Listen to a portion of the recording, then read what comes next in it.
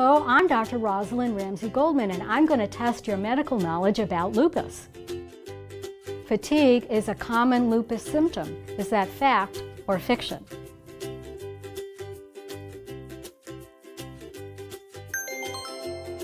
That statement is a fact. Lupus can present many different ways. Some are very obvious, which we can see, such as a rash or a swollen joint. Sometimes only the doctor can tell where lupus is affecting you by looking at the blood or the urine, but the patient sometimes feels things that no one can see, such as fatigue, and nothing can make it better, even getting lots of sleep.